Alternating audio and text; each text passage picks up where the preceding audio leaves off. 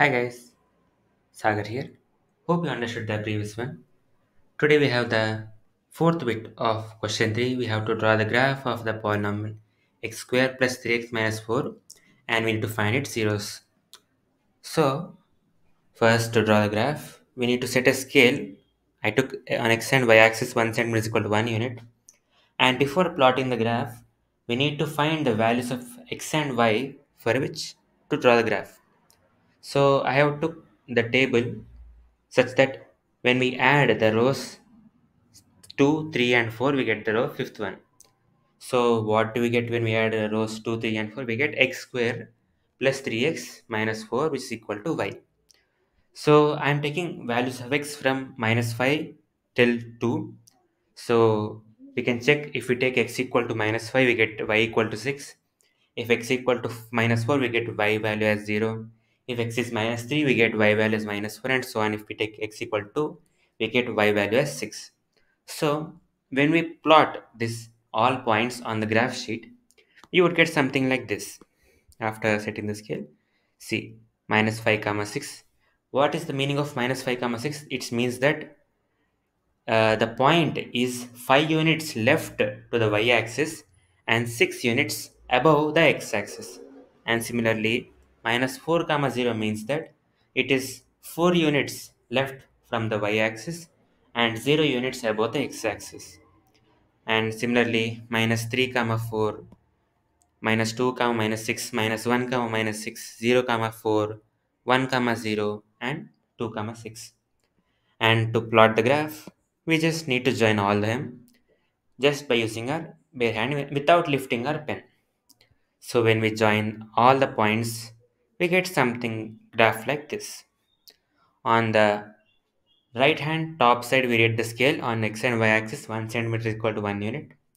On left top, we write the graph which is y is equal to x square minus 3x, sorry, x square plus 3x minus 4. And on the right bottom, we write the zeros of the polynomial. So what is the meaning of zeros? The graph, sorry, the value of x for which the value of y is equal to 0. What is y value here? Y is equal to x square plus 3x minus 4. So the values of x for which y is equal to 0 is called the zeros of the polynomial. So we can clearly see that for values x is equal to minus 4 and 1, we get y is equal to zeros. So minus 4 and 1 are the zeros. Since they told to justify our answer, we need to do verification. So for that, if we can see here, we need to find zeros, let us factorize the polynomial x square plus 3x minus 4 equal to 0. So we write the constant term. If we add the multiples of constant term, we need to get the middle term, that is the coefficient of x.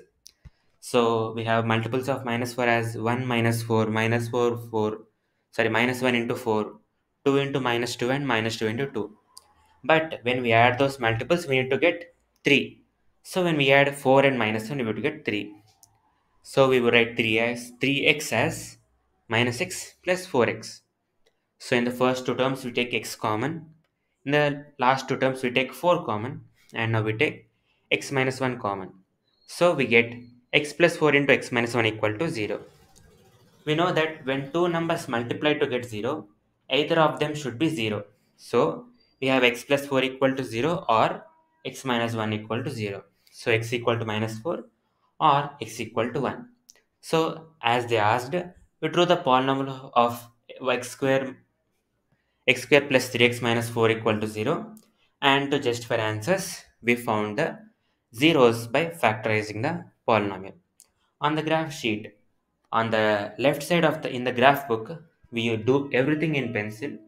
We draw the graph with pencil. We write y is equal to x square minus 3x plus 4. On the left hand side, on the right hand side, we write above scale and below the zeros of the polynomial.